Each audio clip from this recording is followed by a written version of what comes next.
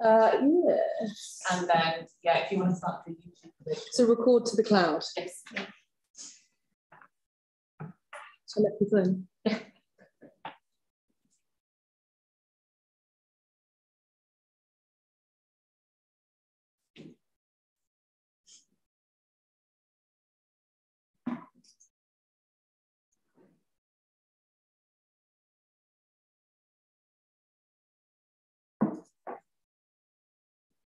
They're all coming.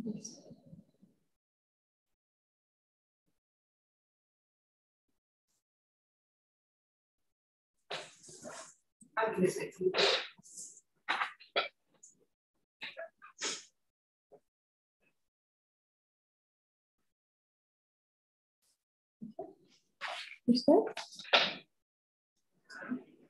All right, hi everyone. I hope everyone can hear me okay. Just like raise your hand in the chat or anything if anything's a bit unclear. Hi, welcome everybody in the room and online to the Dalton seminar. This week it's on nuclear in Latin America and small modular reactors in Canada. If everybody online could mute yourself, please. And also just be aware this is being live streamed on YouTube as well. Without further ado, thank you for all coming. I'll introduce the first speaker. This is Alice Cunha de Silva. She will be giving a talk on nuclear power in Latin America. So some background on Alice. Alice graduated from the Federal University of Rio de Janeiro in nuclear engineering with honors. She has a master's degree in business administration and management and an MBA in project management. Alice is currently key account engineer at Westinghouse Electric Company. She was winner of the WNU Nuclear Olympiad at the IAEA, received a certificate of honor, Admiral Alvaro Alberto, for services provided in the Brazilian nuclear industry, and is the youngest member of the board of Brazilian Association of Nuclear Energy. So if you want to take it away, Alice. Hello, good afternoon, everyone. First of all, I want to like the opportunity to speak a little bit of an overview of nuclear in Latin America. And I know it's not, it's a topic that often is overlooked, what's happening in nuclear in this region of the world. So I'm excited to be able to share a bit of that with you. I'm going to share my screen here.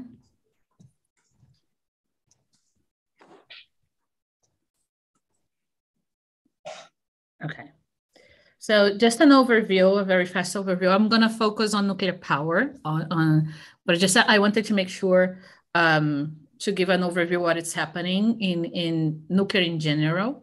So only 3 countries out of Latin America have nuclear reactors for generation of electricity, which is Mexico, Brazil, and Argentina. And at Westinghouse, I work with these 3 countries. And I'm located in Rio in Brazil right now. Well, not today, but that's what I'm based on. But besides the nuclear power, several countries around Latin America have research reactors and have projects on medicine or agriculture. So there is around 17 different nuclear research reactors across different countries of this region.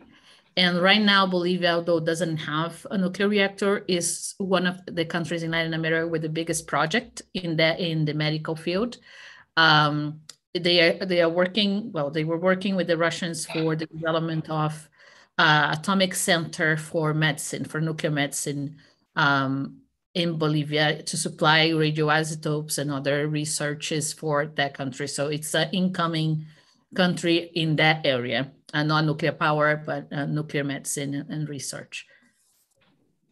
So in Brazil, I'm going to focus on the 3 countries that have nuclear power, Brazil, Argentina, and Mexico. In Brazil right now, we have 2 reactors in operation, Angra 1 and Angra 2.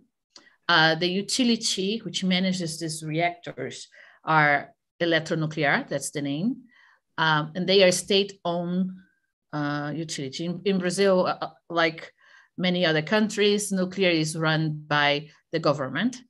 So it's a state-owned company that has the responsibility of construction and operation of the plants.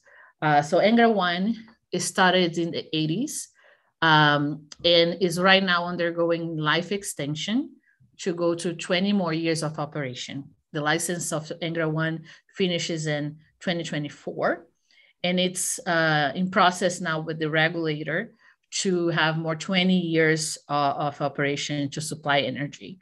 Angra 2 started in 2001, so it still has some time to go because the license is of 40 years. But the idea of the Brazil government is to also go through life extension when it's time of Angra 2. At least the idea of the Korean government is to do that. These plants are located in Rio, and the site was selected because it was close to big centers of consumption in Brazil, which is the southeast of the country. That has São Paulo, Rio, Minas Gerais, which are the most populated and industrialized sort of region in the country. So there is the need for more energy there. So that's why the site was selected strategically to be close to these big centers of electricity consumption. The technology selected for that in the 50s, 60s in Brazil was PWR. So Angra 1 is a Westinghouse technology, and Angra 2 is a German technology, actually, because back in the 70s, Brazil did an agreement with the Germans to build 8 new plants and develop other areas, like fuel manufacturing and so on. And unfortunately, out of these 8 plants, only Angra 2 was constructed and with some delay. And Angra 3, which is a sister plant of Angra 2, that was supposed to be constructed at the same site, suffered many delays and end up only starting construction actually in 2010, and had the issue in 2015. They ran out of money, so the construction is stopped.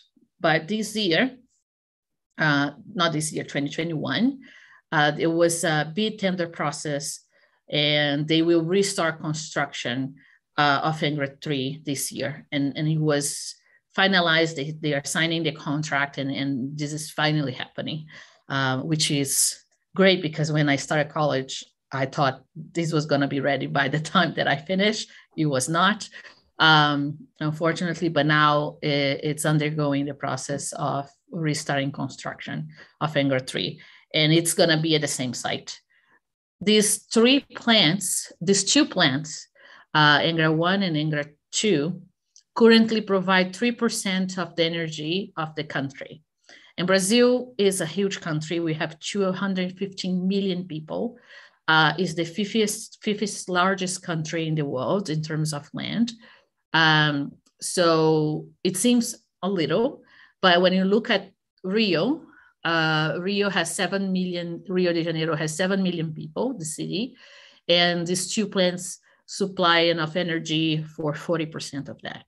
So it's quite a big amount. And Angra 3 will come with 1,400 megawatts. So it's going to be a large plant to supply much more.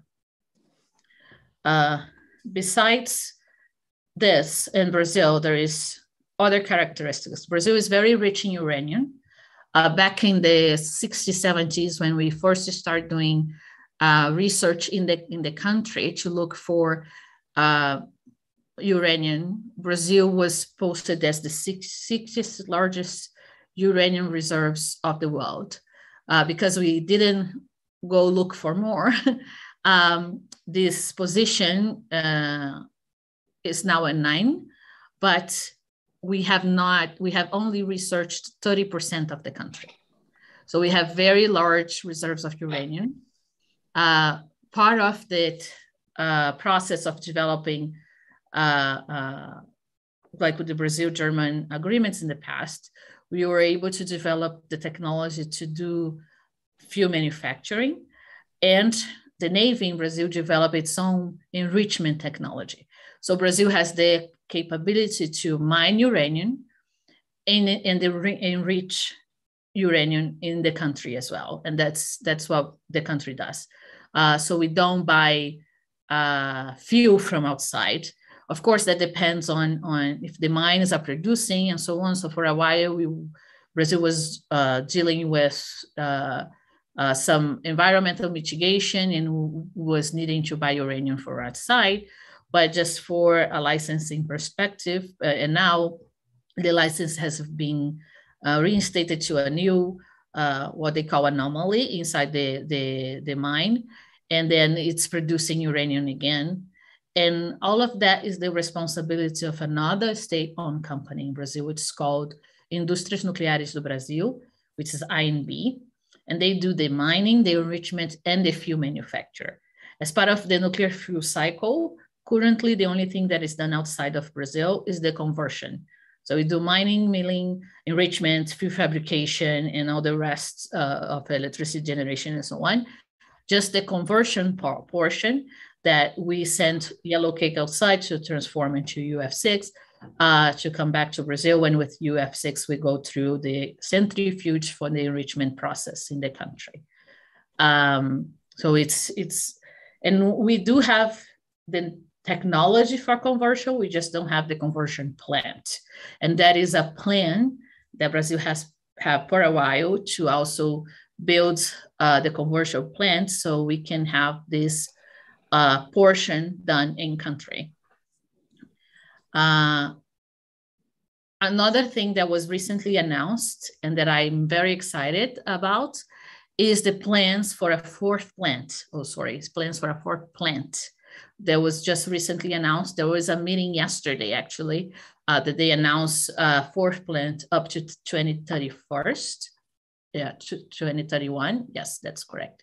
And it's supposed to be another larger plant.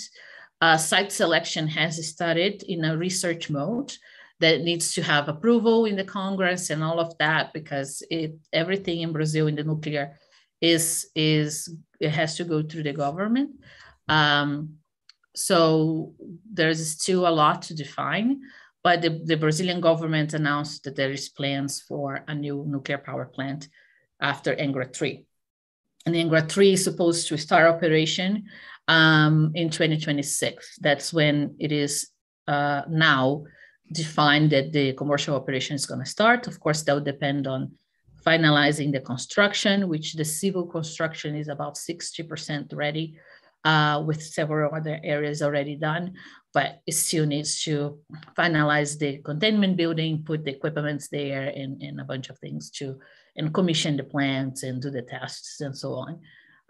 But yeah, it's exciting that the country is looking to expand the nuclear sector with a fourth plant.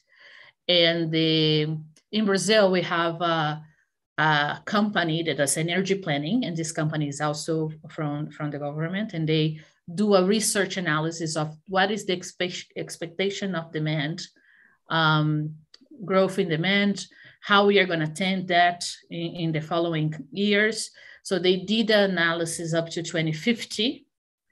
And by 2050, they oversee that we are going to need 8 to 10 more gigawatts of nuclear power. And this means much more reactors, and they are looking also not only at the technology that we already have, but SMRs in the future, because Brazil is a large country and it has a lot of faraway communities that could benefit from SMRs and microreactors. One characteristic also that is something that we as nuclear professionals in the country are advocating is because of the situation of halting certain projects in Brazil. There was a lack of hiring during a long time, and we have right now an aging workforce, and there's an issue that we need to address by bringing in new blood to the nuclear industry and giving them opportunities to work in the industry, so we can actually fulfill all these projects that are for the future.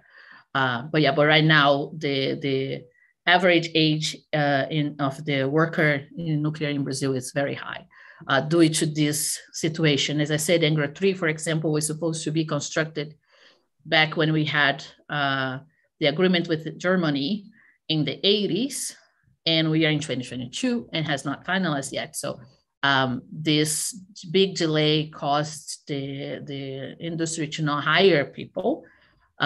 And right now we are dealing with that, but this is an issue that needs to be sorted out for us to be able to achieve all these projects that the government is putting forward. I just want to make sure I give an overview on Brazil, but I don't want to stay much more because I can talk about nuclear in Brazil for 2 hours. So going to Argentina, Argentina has a utility called NASA, which is Nuclear Electric Argentina, which often is mistaken when we're talking about, I was talking with NASA, people don't immediately think it's the utility in Argentina. They have 3 reactors, Embalse, Atucha 1 and 2. Embalse is a can-do technology. And I don't know what happened with this many PRs, I'm sorry, I need to fix that. But Atucha 1 and 2 are heavy water reactors, but they are not can-do, they're Siemens plants. So they are heavy water PWRs from the German design. Argentina decided long time ago that they would not want to use enriched uranium. So they went to the heavy water reactor technology. They have an agreement right now with China, a government-to-government agreement to construct the 4th plant. And they agreed with China to construct a Hualong design. Hualong design is a PWR, and it is going to be a new technology for Argentina. But they are also thinking of constructing Atucha 3, which would be a heavy water reactor. There is a lot of people in Argentina advocating for a new heavy water reactor because they own a lot of the technology. And they have a very robust nuclear industry in Argentina, which I'll talk about a little bit later. But the agreement with China is for financing and construction, the Hualong design, which is a Chinese design.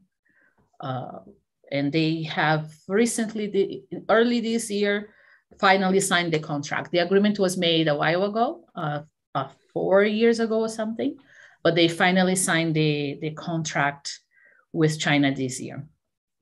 And Argentina is basically use more fossil fuels as a source of energy. They use a lot of gas, and nuclear is around 5% for the country. Other characteristics of Argentina, as I said, they have a very robust local industry. So Cunha and FAI, which is the same company, one bought the other, manufactures fuel and other components. So they also produce their own fuel for their reactors in Argentina. Although they need to buy the uranium from outside, and they have less problems buying because they don't need to buy enriched uranium. It's non-enriched, but they do locally produce components, tubes. They have welding capabilities, which in nuclear welding is a very specific skill, and they do have that. And they manufacture Cunha. It's a very large location with capabilities of manufacturing several components they can do and heavy water reactor design that they have. And they also have INVAP. INVAP is located in Bariloche, which I would put in my bucket list to visit.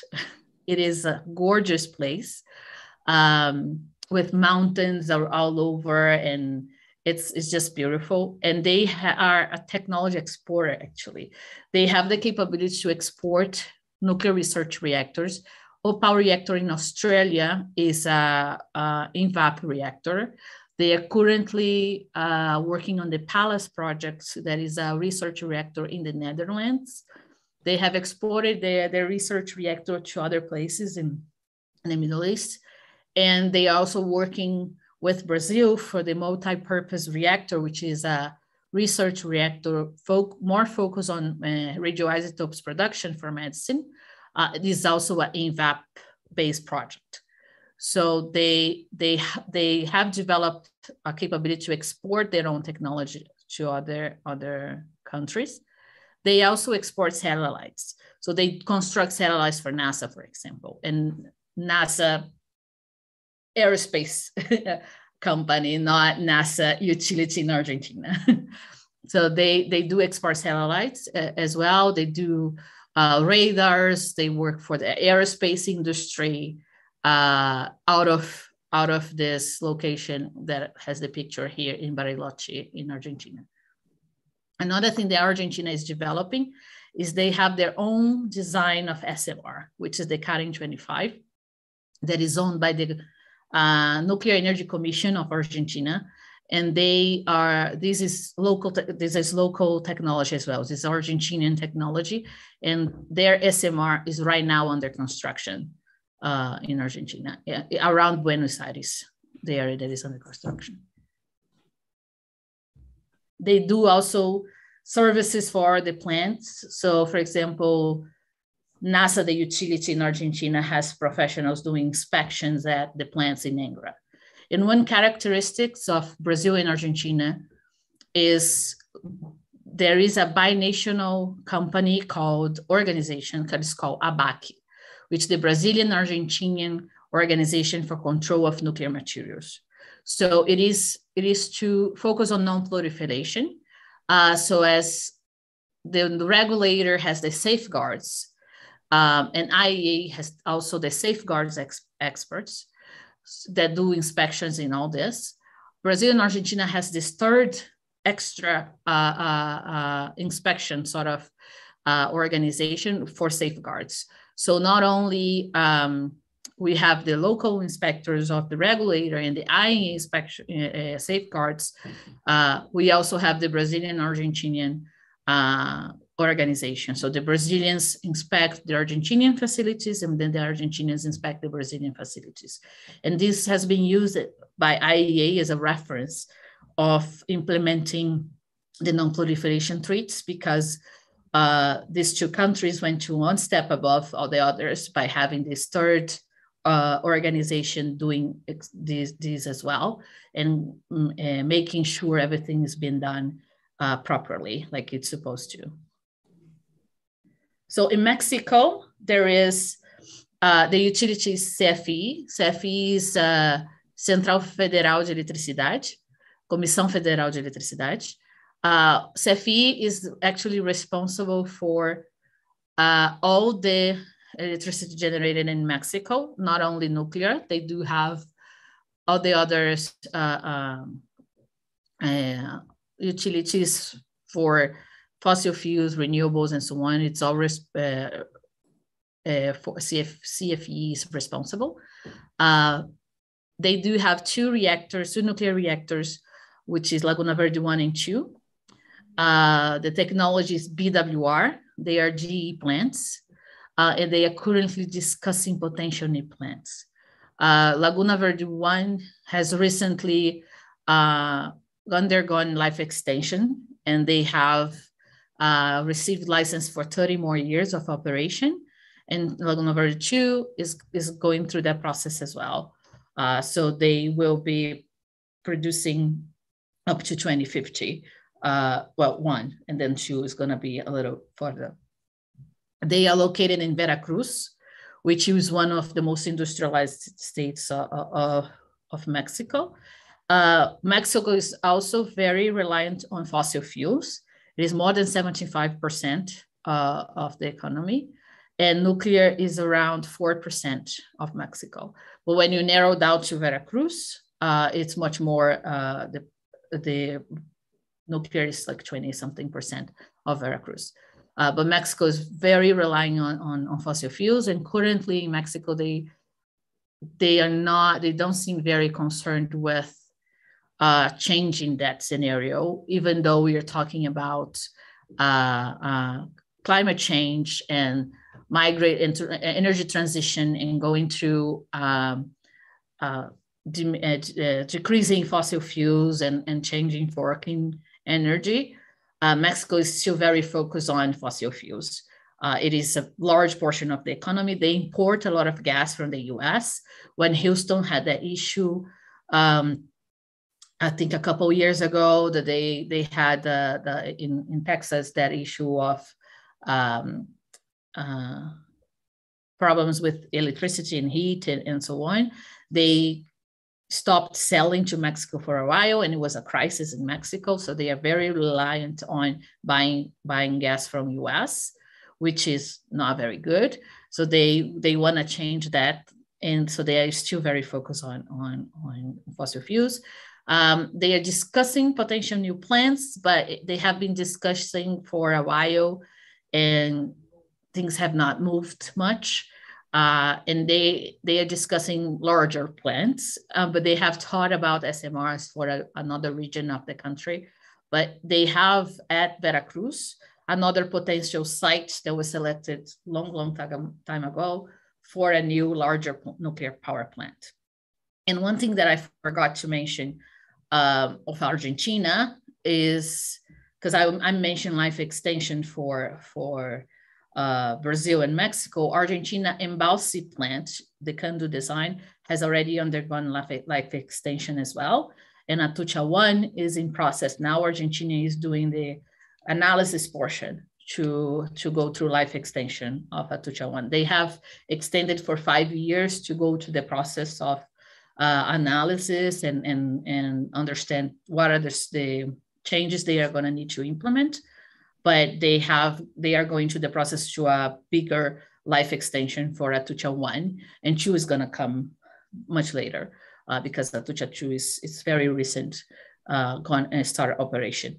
But all 3 countries that have nuclear power in Latin America, Brazil, Mexico, and Argentina, have gone through or are going through life extension of the plants, of the nuclear power plants. So just to summarize, because I don't want to stay too much. One thing that I like to say is it's very common, especially when we are talking about nuclear and seeing the big plans that UK have and France has, that we will overlook that region, especially because Latin America region, especially because it's 2 reactors here, 3 reactors here. But as I showed, there is a very robust nuclear industry in those countries. Brazil is one of the 5 countries that have domain of the whole full cycle of like from mining to fuel fabrication and having uranium, being rich in uranium as well. Argentina is a technology exporter, as I said.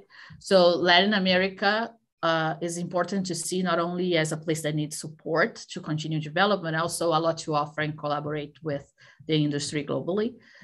For example, one thing that came out of the unfortunate delay on the plants in Brazil is we became very good at maintaining equipments. There are equipments in the site of Angra 3 that were received in the 80s for putting in the plant that has not started operation yet in 2022.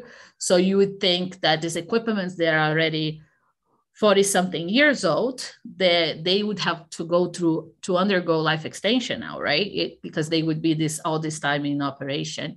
And because of trying to maintain that asset for the plant, Brazilians, the industry in Brazil developed a capability of maintaining this sort of equipment such a way that IAEA often invites Brazilian experts in missions of the IAEA to talk about this, to support other countries that need this sort of capability.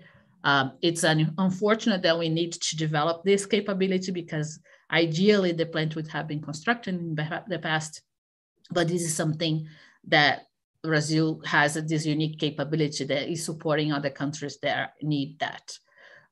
So yeah, I just wanted to emphasize that. And this is me in front of the 2 reactors in Angra, and Angra 3 is gonna be on my right. Cannot be seen on that photo, but yeah, it is all 3 places, all 3 countries have gorgeous sites.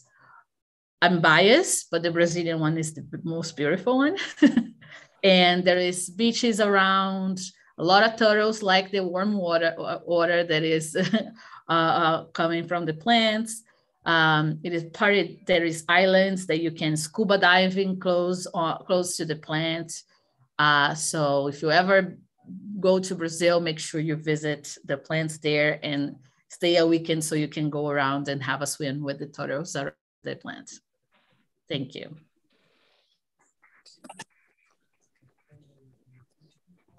Thanks, Alice. That was a really, really interesting talk. It's just really good to know about the current situation of nuclear power in Latin America, and also all of these planned nuclear plants are like really interesting, actually. And like you say, I do think it's a bit underrepresented, especially when you're in Europe and things. So that's really interesting to learn about. Thanks. We've got one question in the chat so far. If anybody else has some questions, please pop them in the chat, or you can raise your hand and unmute yourself, or if you're in the room, you can just have a look over here. So I'll just read this one out first of all. So this one's from Eduardo. It says, are there examples of collaboration between Latin American countries, and are there prospects for future? I know you addressed this a bit with Brazil and Argentina checking each other's designs, but yeah, if there's anything to elaborate. Yeah, so there is how Brazil and Argentina collaborate. Also, as I said, like NASA inspectors, NASA utility inspectors goes for, and this is not an inspection on nuclear materials, it's like few inspections and so on, a proper service at the plant during outages, for example. So they do that in Brazil as well. There is other aspects of collaboration outside of nuclear power. Nuclear medicine. The IAEA has a region that is called ARCAL, and there is a project that's called ARCAL, which is Latin American Caribbean. So there are projects focused on this region. There has from ranges of training and nuclear medicine and development and a lot of things that has the support of the IAEA for that specific region.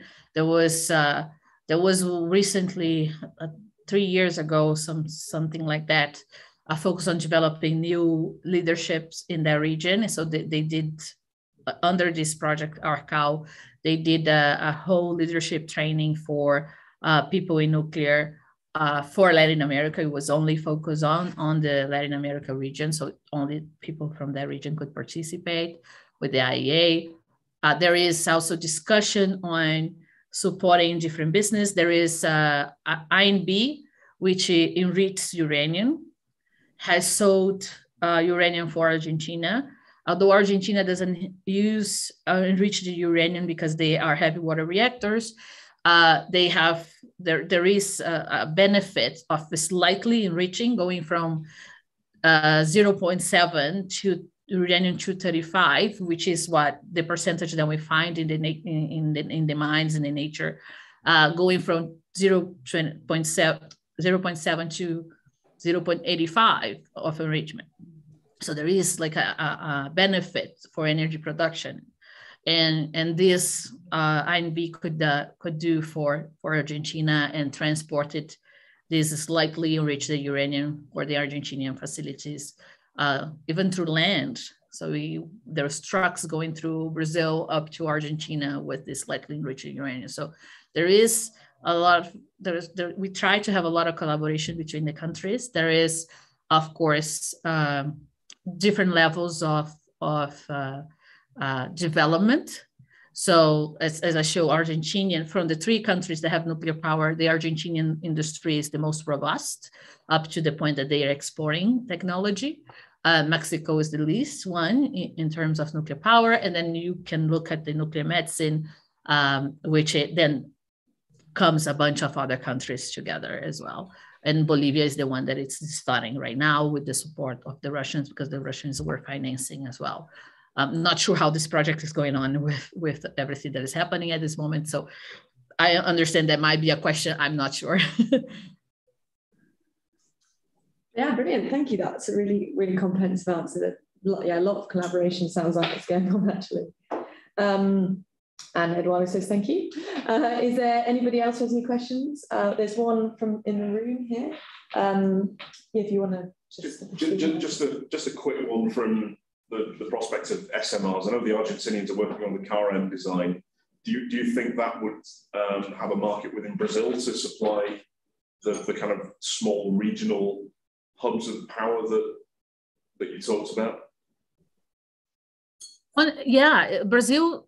One thing that I didn't mention, Brazil is developing a reactor as well, but it's not an SMR per se.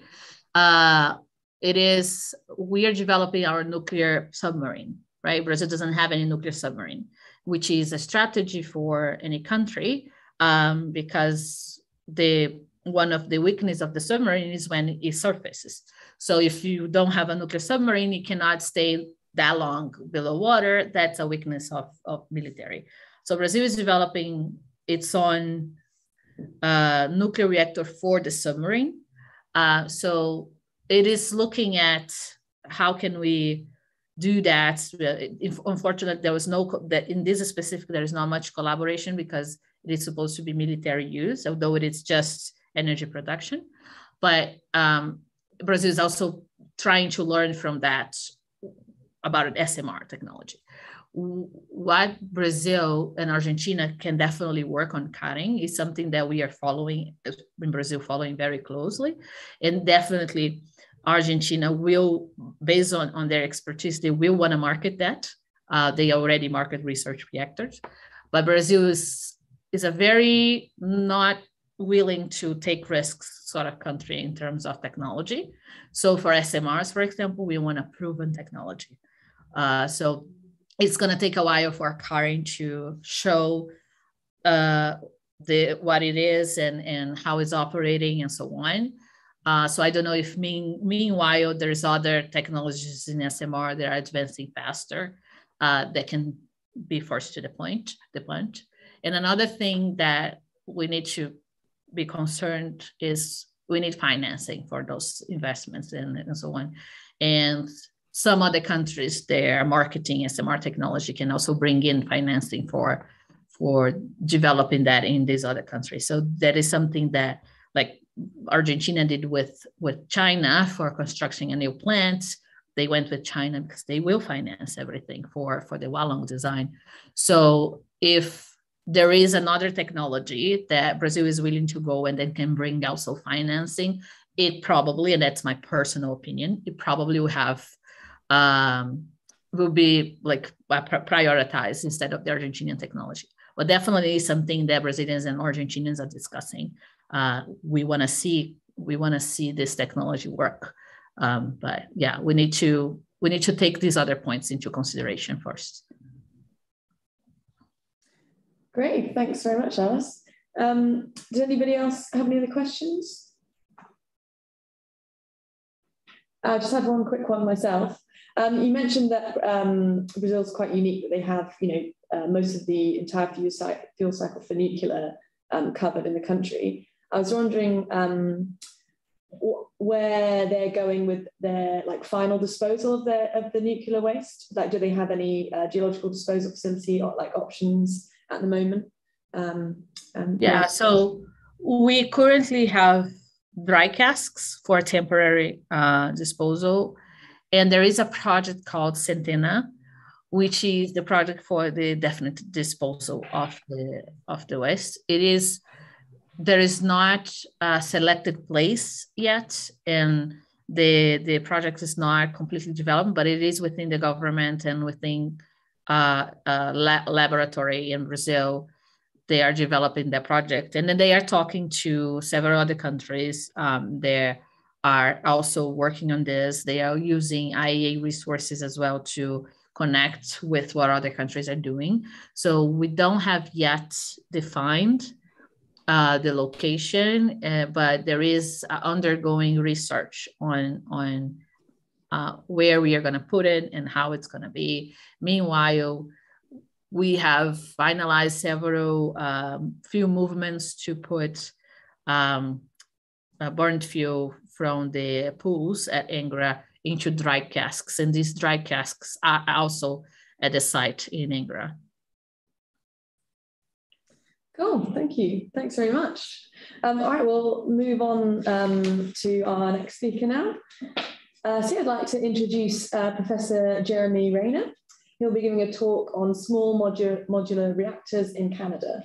So Jeremy is the director of Johnson's Shoyama Graduate School for Public Policy at the University of Saskatchewan, and is a visiting research fellow at the Dalton Nuclear Institute. His work focuses on theories of policy process, particularly policy learning and policy change, as well as policy analysis, governance and resonance, energy and environmental policy. He is currently undertaking research on the policy environment for the development and deployment of SMRs in the UK as part of a larger comparative study. Thank you very much, and thank you for to the Dalton for the invitation to be here, and thank you once again to my sponsor, the Sylvia Fedoruk Canadian Centre for Nuclear Innovation, who've made this trip possible. I'm going to talk, as the subtitle suggests, about policy and politics. It's nice to be with an audience for which I don't have to explain what an SMR is. But on the other hand, I have very little knowledge beyond that in terms of these designs. So please don't ask me questions about the reactors themselves. As a political scientist, I couldn't possibly answer them. I am really just one step above the YouTuber whom I heard the other day describe the point of power generation as to get the ohms out of the gate. I will, since time is a bit short, I will skip over some of the theory that I had wanted to talk about at the start of this presentation. I'm happy to share my slides or discuss this. This particular work builds on two studies, very different studies. One a much older one of policy making and particularly agenda setting in the United States by John Kingdon, published in the 1990s. Kingdon really popularized the idea that, in contrast to traditional theories of public administration and public policy, the policy process doesn't really begin with a problem to which policymakers try to find the appropriate solution and implement it. Problems and solutions, in Kingdon's view, exist in parallel streams. Solutions, for example, technologies like SMRs, are kept alive in a solution stream until events in a third or politics stream open what Kingdon calls a policy window, which will remain open for a time, in which the solution, in this case the SMR, will be seen to be a politically desirable way of tackling a problem that has risen excuse me, up the policy agenda. Slightly contradictory to that view is a study that many of you will know, contains an excellent chapter on UK nuclear policy by Keith Baker and Jerry Stoker, which points out that there is a kind of irremediable materiality to energy policy in general and nuclear policy in particular. You can tell as many stories and do as much framing work about in the energy policy field as you like, but eventually concrete has to be poured, metal has to be forged, operators have to be trained and so forth. And that is the business of government and governance. And it's where, in their view, nuclear policy in country after country has come up short over the years. They have, I'll skip across that one. The left-hand slide, which will be, left-hand part of this slide, which will be very familiar to many of you, is really their sort of problem framing, that nuclear power in the United Kingdom, in this particular case, which was supposed to provide an ever-increasing share of power generation, has over the past 30 years actually declined as a proportion of power generation by source. The right-hand graph, which obviously is slightly different for a reason, looks at Canada's energy use generally, and you'll see, however, that the situation of nuclear is much the same, that it reached a peak in the late 1980s and has been stable but not increasing ever since then as a proportion of Canada's energy use. That very important part of the bottom graph, the bottom part of that right-hand graph, showing the role of oil, fairly steady but large, and the dramatic increase in the use of natural gas as an energy source is important for understanding what is going to happen to SMRs in Canada. I should add that this talk is by way of an apology to anyone who's ever heard me talk about SMRs before. When I first started studying this topic, I was very much a skeptic. I'm on record as saying that I don't believe that SMRs will ever be deployed on the ground in Canada or indeed anywhere else. But events, particularly in Canada over the last couple of years, have, I think, proved me wrong, and I'm now a cautious optimist that we will see actual SMRs built and deployed in Canada during the next decade, and I'll try and explain why today. So here's an essential piece of background about the Canadian situation. Power generation is a constitutionally protected right of the provinces in Canada. There is no such thing as really Canadian power generation. It's 10 provinces and 3 territories. And they have very different power generation mixes. The only thing you need to see on this rather busy slide is you need to look at is the size of the pie, which is the amount of power generated in this province, and the slices of the pie, which are the source. So blue is hydroelectric power, red is nuclear, black is coal, and gray is gas. Yellow is biomass, and green is wind and solar. And you'll see that there are then 2 nuclear provinces in Canada, Ontario, which generates rather more than half its power from nuclear, the CANDU reactors, and New Brunswick, which has CANDU technology as well, but where nuclear is part of a more complex mix. The other thing to note about this is the difference between what we call in Canada the hydro provinces, notably Quebec, British Columbia, but also Manitoba, Newfoundland, and Ontario, and the fossil provinces, Alberta, Saskatchewan, my own province, and to a lesser extent, Nova Scotia in the Maritimes. So there are a number of provinces which are just completely uninterested in SMRs for very straightforward reasons. They can produce as much clean energy as they like with existing hydro capacity. And in fact, they produce more than they need and export the excess to the United States very lucratively. However, there are at least a couple of provinces where the CANDU reactors are coming to the end of their lives. A decision has been made to extend those lives through refurbishment, but not to build new large reactors, Ontario and New Brunswick. And provinces where, in order to meet, or to help Canada meet clean energy targets, we will have to end reliance on power generation by coal and gas.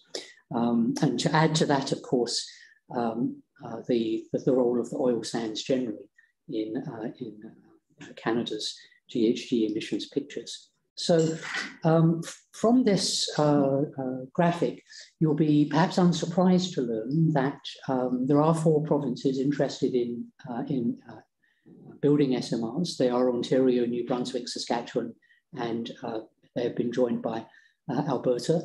And again, rather unusually for the Canadian context, this has been facilitated by the federal government, but the federal government, even though it has responsibility in Canada for anything to do with the uranium life cycle, from mining to waste disposal, there is the role of the federal government has been generally facilitative, with one exception that I'll talk about in a moment.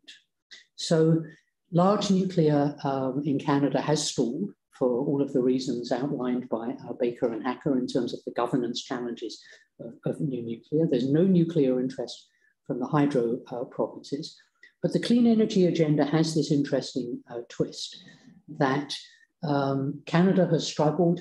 I could show a number of very embarrassing graphics here.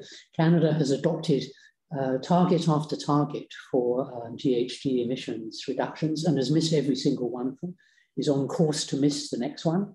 And the principal reason for that has been that the growth of emissions in the oil sands has completely outstripped the reductions of emissions in the rest of the country.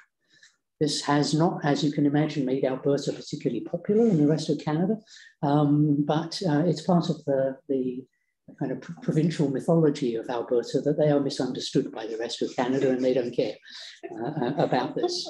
So the federal government is reasonably serious about emissions reductions, but this is the sort of thing, of course, that it has to deal with. Many of you will have seen these pictures from earlier this year of the so-called Freedom Convoy that made its way to Ottawa and occupied the centre of Ottawa until it was forcibly removed. Protesting in this particular case, vaccine, COVID-19 pandemic measures. You may ask, well, what is the connection between public health and nuclear energy?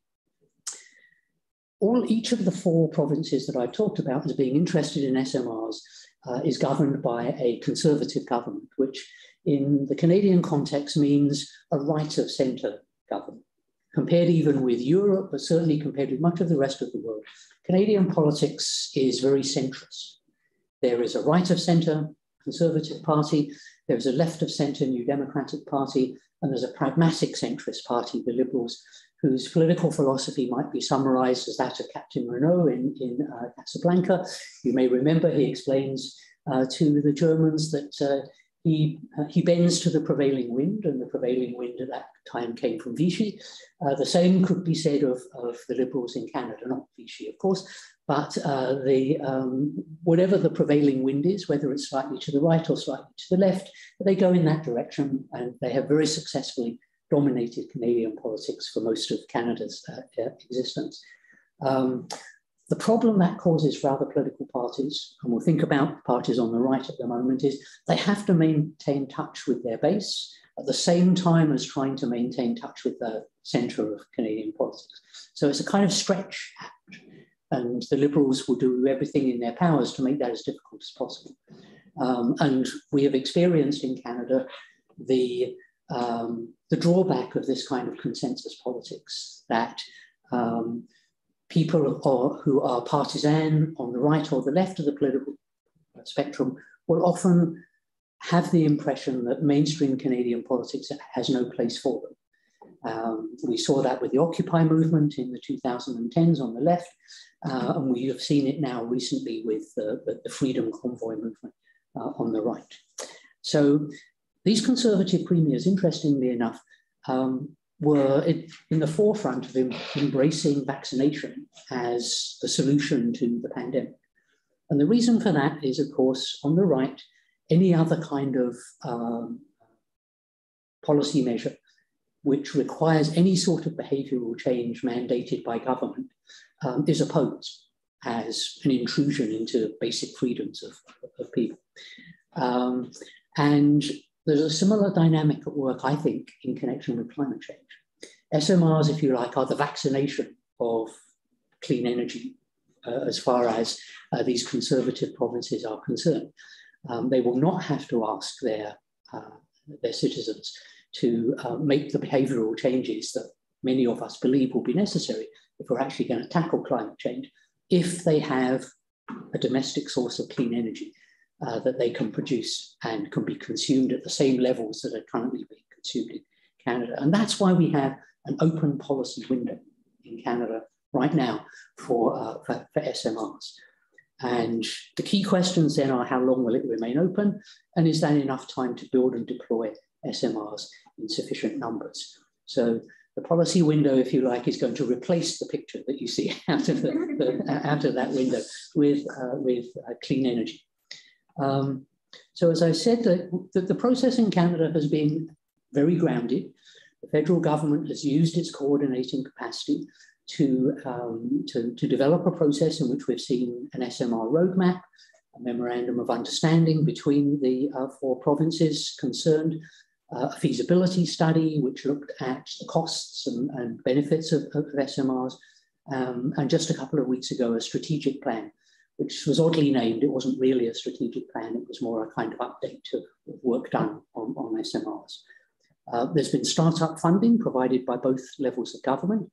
And most recently in the strategic plan, we've seen the provinces now calling for more federal funding and rather worryingly, expedited regulatory approval from the Canadian Nuclear Safety Commission for new SMR designs. And what we see is 3 tracks in Canada. The first track, I think, likely to be, is to my mind, the most plausible and likely to actually deliver SMRs on the ground. This is a collaboration between Ontario and Saskatchewan, in which there will be a managed competition, there has been, sorry, a managed competition of designs with a short list of 3 that was chosen. And the winner of that competition was the GE Hitachi BWRX 300 design, a boiling water reaction of extremely conventional design. The idea here is to get it through the regulatory process as quickly as possible by not having any features that the CNSC will ring alarm bells with the CNSC. The first will be built at an existing nuclear site in Darlington to avoid any kind of issues with site approvals. And they plan to have this in place by 2028 for Ontario Power Gen as its customer. If all goes according to plan, if no cost overruns and other issues are revealed, then Saskatchewan has undertaken to order 3 or perhaps even 4 of these reactors to be deployed in the 2030s. And we can start to think about how the modularity part of SMRs would actually be implemented.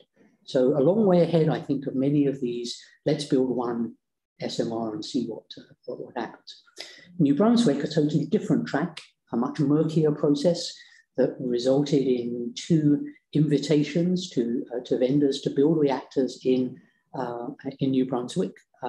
One, the ARC 100, which is based on the experimental breeder reactor, molten salt design, I believe, that was developed at the Argonne laboratories in the United States. And a Maltex UK design, the stable salt reactor, which is supposed to have an output of about 300 megawatts, but since it remains a somewhat conceptual and often changing design, it's hard to say what that's actually going to be. There are no firm dates to the New Brunswick process. There's much more novelty, obviously, in the designs. More concerns from the CNSC have already been expressed. There's a lot of, to my mind, a lack of clarity about who's going to buy these. It's not clear that New Brunswick Power is going to buy them. It's not clear what the market otherwise will be. In the case of GE Hitachi, I'll talk a little bit more about the wider market for that in a second. And there's a third track which is going ahead. This is one where the federal government will be directly involved because the market here is in the north of Canada, in the territories. Again, it was unclear how the choice of reactor was arrived at, but there has been a decision to build a Westinghouse eVinci 5 megawatt design, the kind that can be put on the back of a truck and delivered. And it will be built at the old Chalk River facility by 2026. I mentioned this to somebody in the UK who shall be nameless a short while ago, and he nearly fell off his chair laughing with the idea that this would actually be built by 2026. But then that's a date. They've committed to it. They're going to have a go at it, and we'll see whether they can actually do this. So my final slide to conclude then, this window I think is open as long as storage for intermittence remains expensive and cumbersome. So if that problem is solved, quite independently of what's going on in the SMR, this window is going to close relatively quickly. SMRs are going to lose a great deal of their market for grid scale applications. The coordination policy tools have obviously been employed in Canada, I think, to very, very good effect, but it does remain to be seen how much governments are prepared to use their authority and their financial power to make SMRs happen. The process is very, very vulnerable to changes in government. I think it's possible. Here in the UK, I hear complaints about governments chopping and changing with respect to nuclear policy. Imagine if instead of having one government, or perhaps four governments, 5 governments, you had 11. And that's what we have in Canada. There's always an election going on somewhere in some points, some parts of Canada, and governments change and their commitments change and so forth. The New Brunswick track, I have to say, looks like a bit of an ill thought out diversion. It's obviously driven very much by the innovation agenda rather than the power generation agenda. And whether a province that is the size of Scotland and whose population is roughly 1/3 that of Greater Manchester could actually be a kind of nuclear powerhouse in terms of innovation. Fantastic ambition, but whether that actually is going to be realized, very hard to say. And even for the main track, I don't think there's a big enough market in Canada for true SMR production on a production line. And this will depend very much then on development south of the border. And that's why I think the GE, Hitachi, and the Westinghouse designs have actually been chosen, because they're looking to an integrated North American market for these SMRs, where Canada will be a player in that market, just like we are in the automobile. Canada does not build any cars of its own. We build other people's cars, and we have an export, most of them to the United States. And we have a very flourishing auto parts manufacturing industry. Most of those parts are sold directly to the United States for building cars. So I suspect something of the same is in people's minds for SMRs. And I have to say that's a very plausible scenario. We've shown that it can work with auto. We have the trade connections, we have NAFTA in terms of in place, or NAFTA 2 as it currently is. So that's why I'm cautiously optimistic about the fact that we will actually see SMRs not just built even as first of a kind, but possibly even rolled out in numbers in Canada. Thank you very much. Thank you very much, Jeremy. That was a really fascinating talk. I enjoyed that a lot. I'll just have a look if there's any questions. Oh, there's one in the room here from Annika. Thanks. Thank you for the talk. That was really great. I thought kind of linking both of the talks together. So you mentioned exporting SMRs to North America. Is there scope to go wider afield? Alice mentioned before, the need for SMRs in Latin America as well. So is there any kind of movement that it could go further afield? Well, obviously, of course, in the various documents, they talk about that. And they would like to do that. The markets, they seem to think, possibly Latin America as a market, possibly Eastern Europe as markets. But at the moment, this is all very aspirational. And I think China is obviously very far ahead in terms of building SMRs.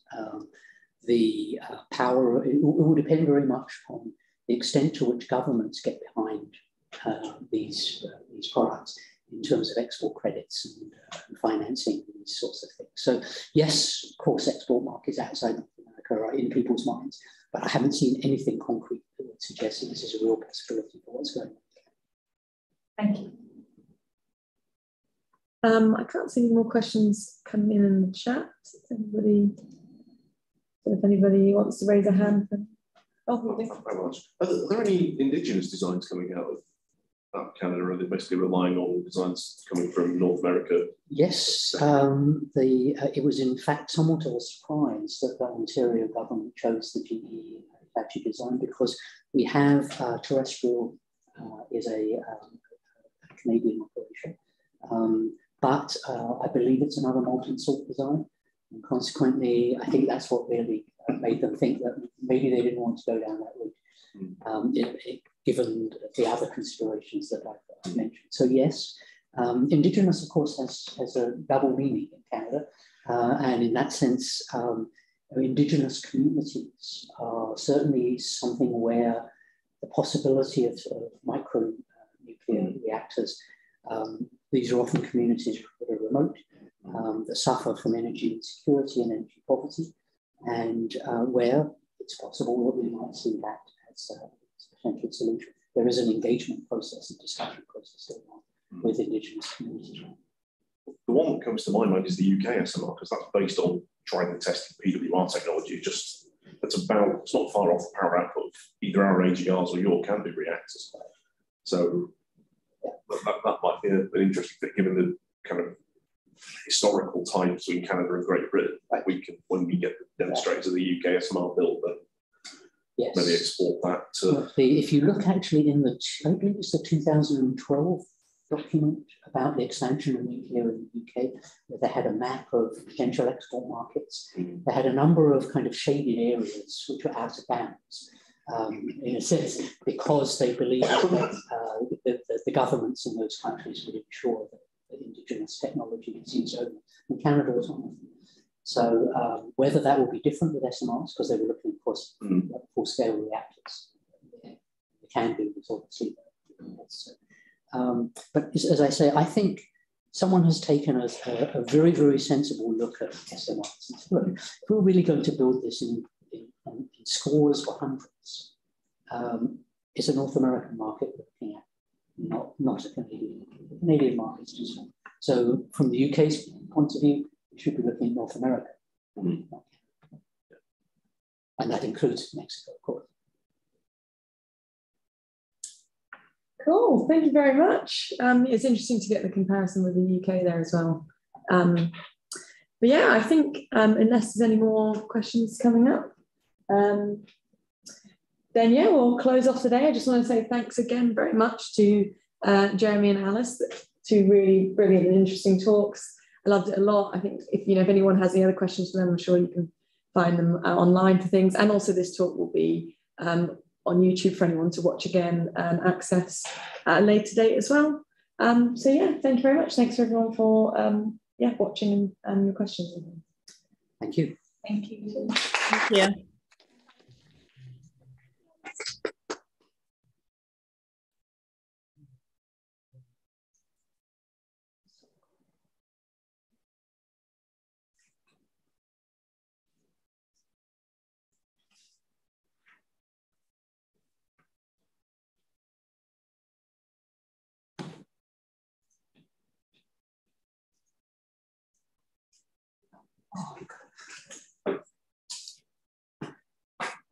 Stop recording.